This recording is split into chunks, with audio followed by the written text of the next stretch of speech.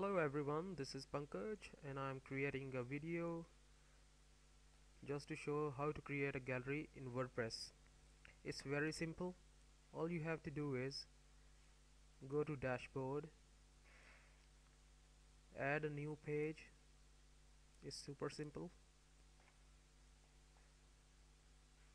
Give your page a title. I'll give it gallery. Okay. The next thing you need to do is click on add media,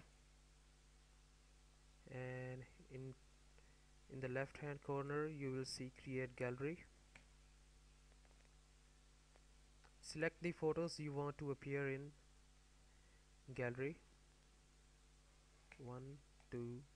You can select as many as you want. I'm selecting around 10.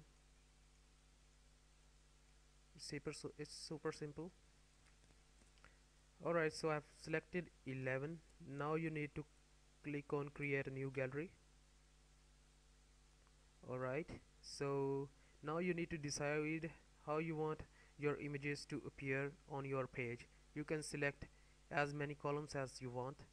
Ideally for a page 3 columns are enough, so I'll select 3 columns and insert the gallery into the page. So here you go, all these images are in my page now. The next thing I have to do is click on publish.